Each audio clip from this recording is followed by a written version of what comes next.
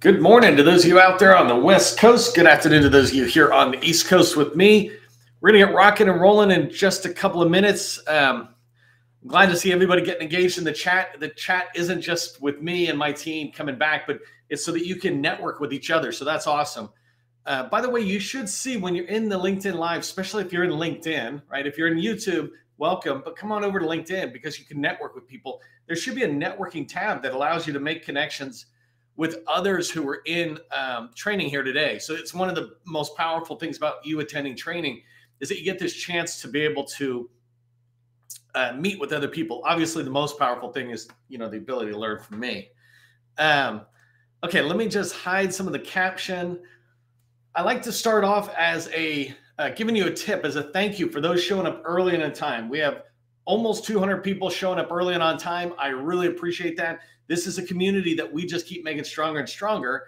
And so my tip for you today is to ask for advice. It's a great way to build a relationship. And what I mean by this is that if I have a capability statement, for example, I might go to a small business specialist, and instead of driving straight into trying to get something, I show them my capability statement when I'm meeting with them. And I say, hey, do you have any advice on how I might improve this? Do you have any advice on how I might learn more about your agency? Sure, Neil, you should be reading this or go to this thing or attend a vendor outreach session, whatever it is. If you get advice from other people, they appreciate that you're asking and listening, and they really appreciate it when you go and do something.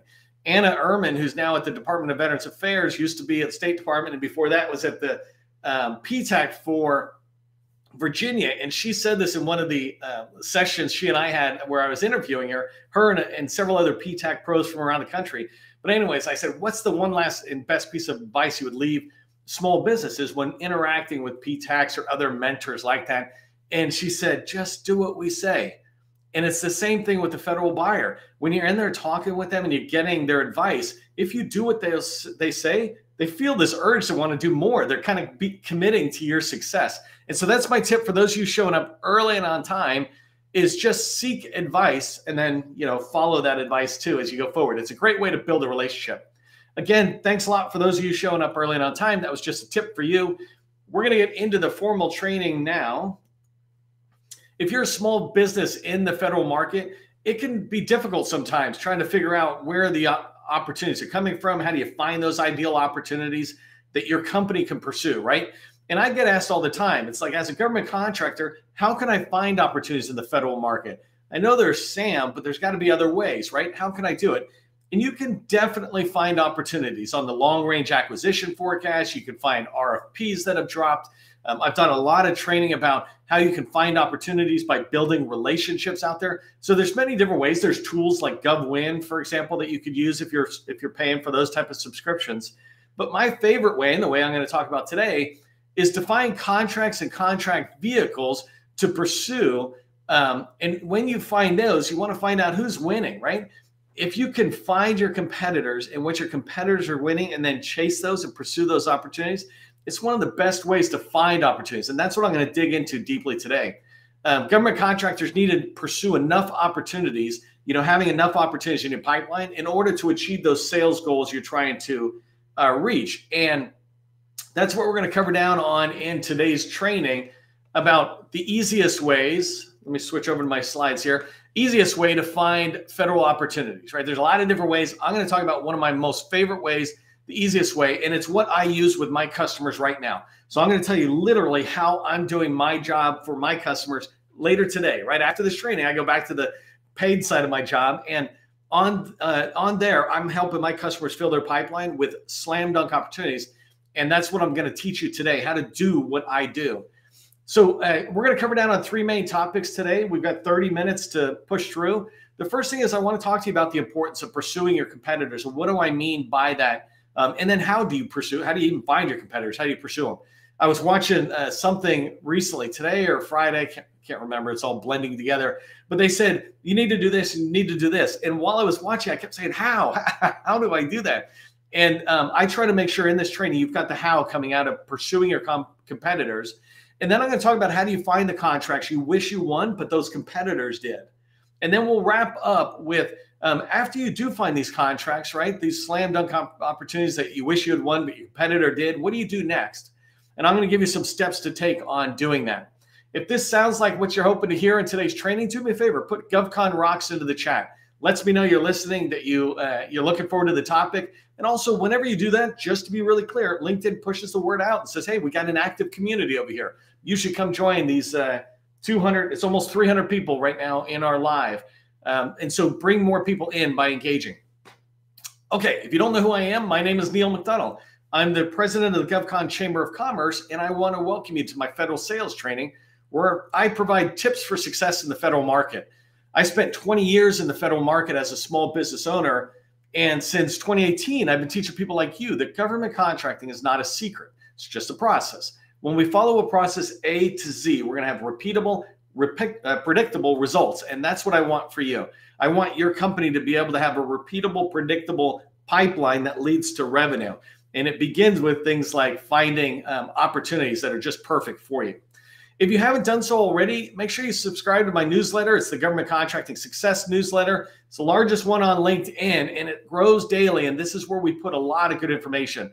I was just putting information in there this morning. I dropped a new issue, and in there, we put in some extra information you might have missed about DOD and some strategic plans, some stuff from DLA, as well as DLA's got a new executive director of small business. That's really important if you're trying to sell into DLA and the Department of Defense, to know who she is. And so that kind of information we put into the newsletter.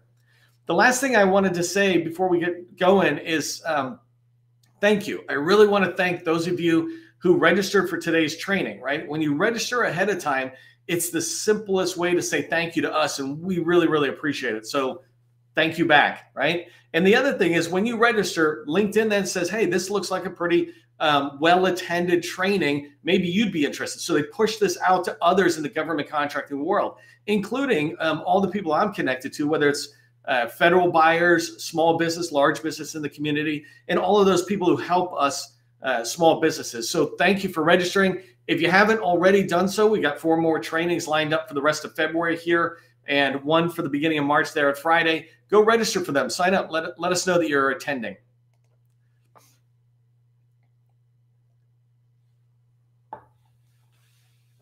Okay, so I have a few slides I want to share, and then the bulk of the training I want to try to spend inside of some of the tools, the government tools, so that way you see exactly what I'm doing. So the first thing I want you to understand is when I say pursue your competitors, I am being a little cutthroaty here, right? I am being, that's what sales is. I heard this great line, or at least I think it's a great line. You tell me if you kind of agree. But it was on a TV show, but it's appropriate with right now we're in the presidential season. And somebody said about a candidate for president, it's like, wow, you know, who are they? They're pretty arrogant to think they could be president of the United States. And the other person looked and said, well, that's kind of what you want, is a little bit of arrogance for the person who thinks they can take on the most powerful role in the world, right? Kind of thing. And for a while there, I thought I could be president, and then I got my arrogance in check. But my point is, sales is kind of that same thing, right? Is you need to have a little bit of energy and push to go get it. So going after your competitor wins is a good thing.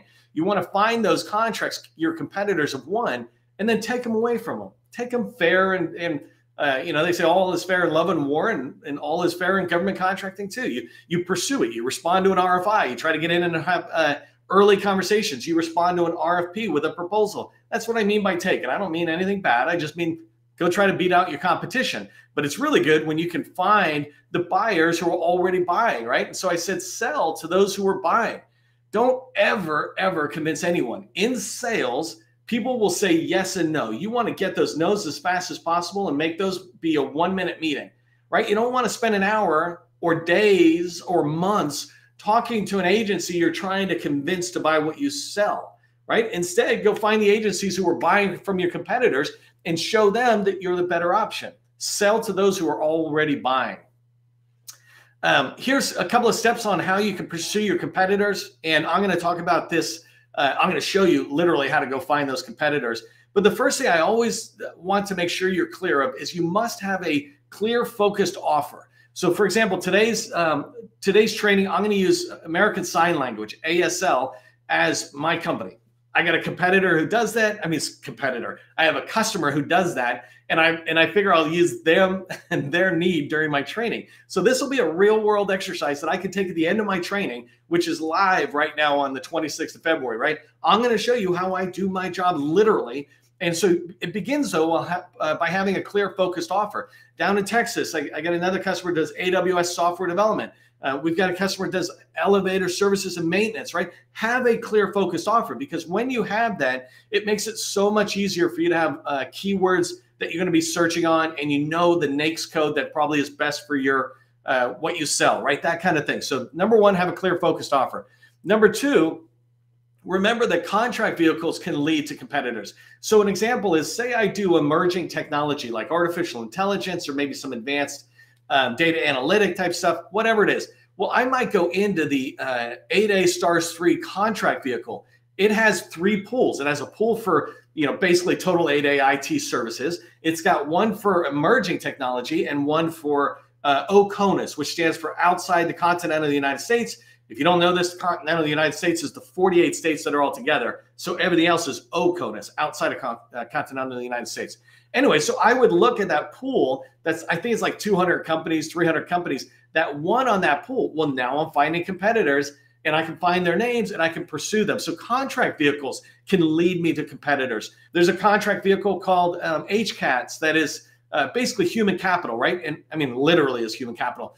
I can go in there and see the companies, and I think maybe there's 22, 50 companies, small amount. I can just find them all and go see what they're winning. And now I can begin to pursue that. I'm not just pursuing what they're winning on the contract vehicle. Through the contract vehicle, I find out who my competitor is. By doing what I'm going to show you in a minute, I'll be able to find out what are they winning beyond just this HCAT or just this contract vehicle. Hopefully that makes sense. And the third thing you want to do is you want to build that list of competitors. You want to make sure you have a list of, start off with 20 to 50 competitors. And if they're winning, that should be more than enough to help you identify opportunities you want to put in your pipeline. So the next thing is finding contracts that you wish you won. So we're really diving in to these contracts that are important. So I said I'm going to use American Sign Language, ASL, as my keyword. I just want to kind of set this up for a second. The other keywords I might use, right? Deaf, hard of hearing, translation services, interpretation services. Some of these will move forward. I'm not going to use all of them in today's training, but the idea is I've got some of my top keywords. You want to do this same exercise, right? Write down the top keywords, 3 to 5 keywords that really nail what you do. So I talked about an AWS software development firm. They might just look for AWS or Amazon Web Service, and that should be enough to find competitors who are winning. And then you can put down NAICS codes, which I clearly forgot to do in my preparation, but who cares? Because I'll show it to you in a second. I'll show you how quickly I can find the NAICS code, right? And then I'm going to show you through these 3 different tools how I do this and how I find opportunities that can literally be racked and stacked, and I can decide which ones are best to go into my pipeline. Before I do, though, what's like your top keyword? If it was AWS, like I mentioned, or ASL or elevator, what is your top keyword? Put that in the chat if you're feeling generous while I line up. Let's start with Sam. Okay, so we're going to head into sam.gov, and I'm going to go fast. This is not a training on how to use these tools. You can always come back and watch the replay at 1/4 speed to see this, but I'm going to move very fast in the search because that's not what I want to show you. I want to show you the results, right? So I'm just clicking on the search tab. When I get to search, it says select domains. I'm going to choose contract opportunities. And then really, when I come down, the first thing I'm going to do is just type in ASL and see what I get, right? So I said ASL is my keyword, and I'm just going to start there. Actually, I'm going to get rid of that for some reason. That didn't even work out the way I wanted. Let me try it here really quick. ASL. Okay, so it's the same. I'm getting 14 opportunities.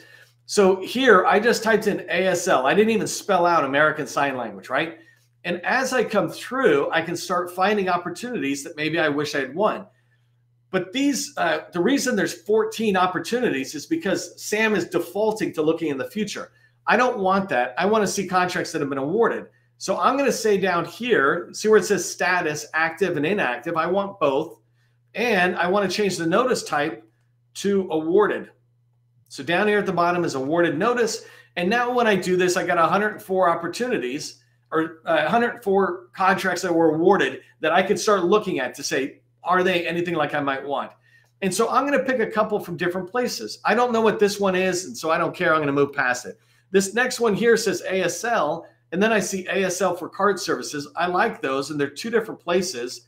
So I'm going to pick them both. I just open them in a different tab for a second.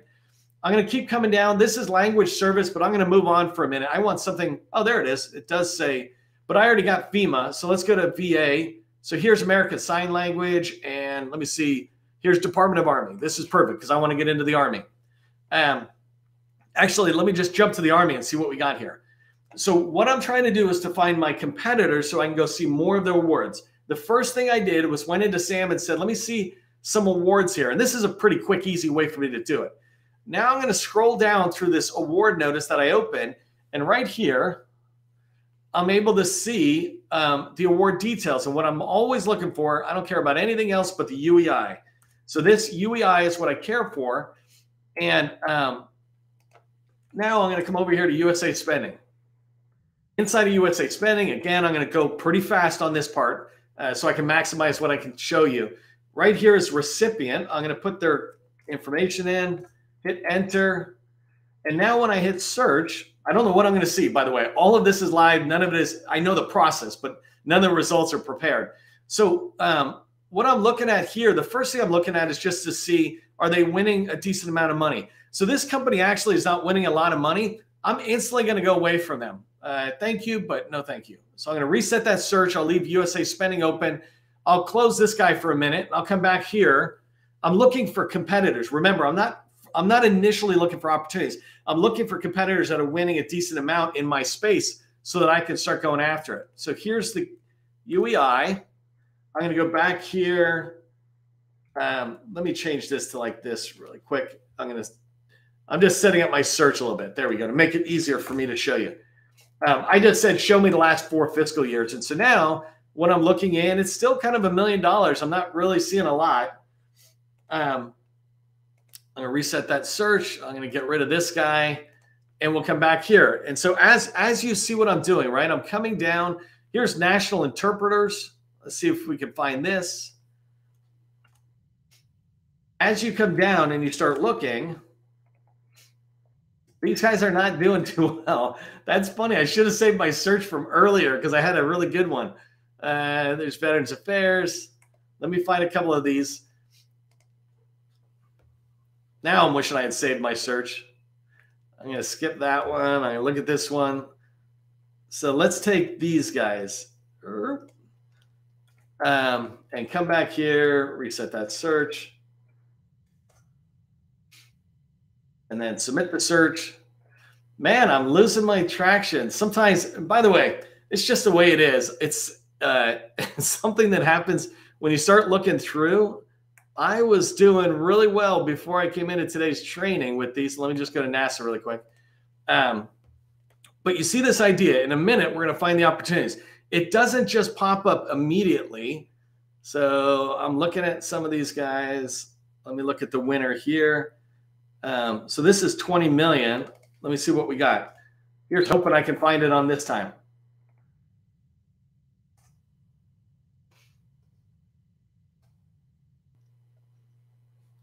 That's funny. So let's change this up a little bit. Let's just head into USA Spending, and I'll show you another way that you can do this because that one wasn't quite working for me. I'm going to reset this search, and I'm going to do ASL searching here. So let's do ASL, and let's just start with that and see what we can get. And then, so there's 3,000. What I'm really looking for, I want that language though. I want that keyword that I'm looking for. Translation services. I'm going to come back here. Show me American Sign Language really quick so I can copy it.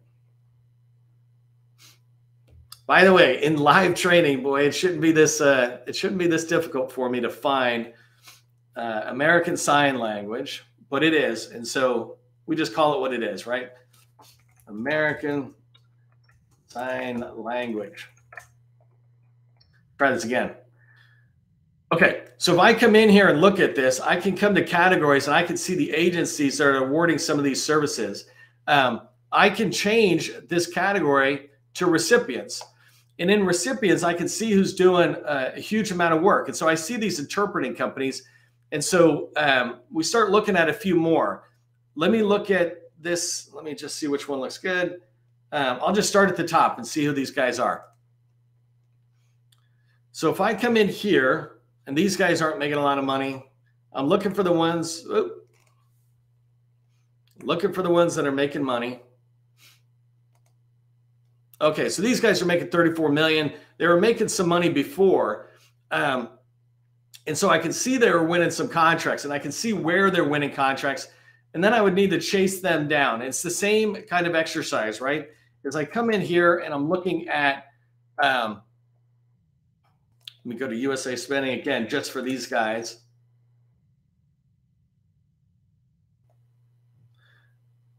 By the way, one of the reasons this is great is because the reality is it's not always easy. And if you can get a pattern around this, like somewhere along the lines, what I'm trying to show you is screw it up on me.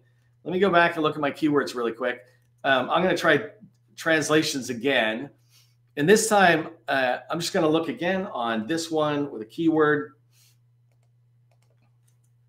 So let's just try deaf for a second and see if I can pull up. So here I've got 3,200 awards, right? Theoretically, these are awards that are in deaf communication access. And so as I look forward, and I can look over here if I wanted to start looking at it, like right here is sign language, $3 million contract for sign language. Here's another one. So I can see these coming up and I can see them winning. I'm able to start finding these contracts and I can decide on clicking on, now these vendors, it's a fun thing, right? You have to just keep going through the exercise. But here I can find this company is winning about $5 to $7 million on average over a long period of time, right? And so for them, I would want to be chasing down their contracts. Let me try this one last one before I switch to another slide. Let me grab their UEI. By the way, so I switched, right? This is really important to track on. I was looking for ASL, American Sign Language, and it wasn't happening. And that it is what it is, right? There are ASL ones in there. I just was stumbling during live here. But I switch it up because I have my second keyword. I say, let me look for deaf or hard of hearing. There's other keywords I could have. But when I did deaf, that was more than enough for me to find a good amount of companies. I can even find the vehicles that are out there being used. But if I come back and I say, well, let me look at this company, then I'm just going right back to this stage that I was showing you a minute ago. And again, I bet you this company is not going to have a ton of stuff. But if I run search, right, I can see they've got 197 contracts. If I begin to filter it down, I can start seeing which ones are they winning that are sign language compared to something else. So over here, look at this. I just found all these sign language opportunities. It took me a little bit. I mean, literally, it's a little embarrassing for me that I like it wasn't coming out of the gate, but it was good that it showed you that even me, as experienced as I am, took me 10 minutes to get this around. But now I've got the words in the right direction. I'm starting to get it clicking, and I don't feel all of the pressure of you looking at me. And I'm able to start finding these, right? These opportunities are huge. My customer, I know, deals with a lot smaller contracts. Let's say they're under 100,000, so they deal with a lot of under $100,000 contracts. They'll be very attracted to these contracts that are 200,000, 2 million, 5 million. And that was one piece, right? And I can go back and do more of those. One other way, just to show you, if you haven't seen FPDS, and this is always fun too. So there's three main tools I'm looking at. I'm looking at SAM.gov, USA Spending, and FPDS, and they all come at it from different angles, right? So we use all three of them, not just one. And so if I just take the same pattern and say deaf for a second, if I come in here and I'm looking for it, and I'm going to sort it by date signed, if I'm looking at something, and it's funny, so these deaf services, deaf accesses are the name of companies. They're all zero, which kind of is not helpful. But if I look here on one of these opportunities, right, I was looking for, and let me just make sure this is a, here, SLI is another thing, sign language interpretation, right? So I know it's interpretation. The reason this is helpful, not only can I find the contract, right? I'm trying to find the contract. But I can also find the NAICS code, right, that they're using here. And as I look at more and more opportunities, I can make sure that I know all of the different NAICS codes different agencies would use. In addition to that, I can, up here, if I want to start pursuing, which I'm going to talk to you really quickly about, like right here, look at this. I can see it's a $600,000 contract, but up here, I can find out who the contracting officer usually is. I don't want to go too far into this, but this right here where it says A days, that is the name of somebody. And when I do this, it probably is the first initial last name. And so if I go to Google, which I'm not going to do at the moment because really, who knows what it's going to do, but I would just go in there and say, look, I'm looking for, I don't know who this is with, the VA, I guess, but if I'm looking for these guys, right, can I find them out there? And I can use that first initial last name. But the big thing is I'm able to find this person's contract, and then I can look at more and more contracts. One of the things I notice is this is this company, they're not small. And I'm able to see that, and it's only a $600,000 contract. This is what I mean by going to take it. I'm going to go to the contracting officer and say, hey, you already are offering the services or buying the services. We're a small business. We're a woman-owned small business. We're an 8A small business, whatever it is. We can do this work. We've been doing it for decades. We'd love to support you. At the very least, I can know who to have the conversation with. So let me switch back over to my slides really quick. By the way, before I just switch, people ask me how they can work with me. There's 3 ways you can work with me. Keep coming back to the training. Go to my website, buy courses that we have over there. We have 2. Or if you're ready and you're doing like, let's say 2 million or more, we have a workshop for you. I'm going to go really fast through that. You can look at our website for more. But here's what I wanted you to remember after you find the contract. What do? The first thing is start with this unqualified list of opportunities. I call it unqualified because you haven't done a lot of research. You just found it on FPDS or USA Spending, et cetera, and you put it into a spreadsheet, let's say. You just got a bunch of them here. Then the next idea is you want to do enough research to identify which ones of those are slam dunk. I thought it was good, but then I found out it's ASL, sign language, in Japan or somewhere, right? And it's like, well, we don't do OCONUS. That one's out. But these other ones that are remaining are what we call slam dunk, especially if you stay tight to your keyword. So you add those to your sales pipeline so that you can start tracking all of those different opportunities. You're trying to manage the workload. So clearly it would prioritize them just as something as simple as when do they expire, because these are all expiring contracts. When do they expire? Let's go after the first ones first, right? And then the last thing is start capture management so that you can pursue each one of those opportunities for the win. Just like I mentioned, that's a $600,000 opportunity that was being done by a large business. I'm going to go introduce myself to the small business professional and the contracting officer. I'm going to try, right? I'm going to get in there to say, hey, can we teach you what we do? By the way, we're interested in this thing when it comes up for recompete. That kind of activity you want to start doing on the opportunities you find. So here's what I want you to remember as you finish up today's training. Go do this yourself, right? I did it live and I had a couple of hiccups. Well, so will you, right? When you're trying to figure it out, you're going to take a few steps to figure out what words work best, et cetera. So know the keywords in your NAICS code that you want to start looking at to find your competitors so that you can find all the opportunities they've won. And then search on those keywords in NAICS looking for your competitors. And then the last thing is I would set yourself a goal of I want to find 10 opportunities.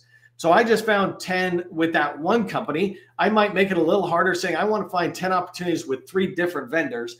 So I'm going across different areas. When you do this, you'll start finding opportunities so much easier. And you don't have to look out 24 months. There's opportunities expiring in 6 months in this fiscal year that you can look at and go, is there still time to pursue them? All right, so as you head into your day, just follow those steps. Let me know how it goes. If you got a question, put it in the comments. Happy to try to answer it and get back to you. As you move forward on this and as you move forward in government contracting, just remember that government contracting, it's not a secret. It's just a process. I'll see you in the next training.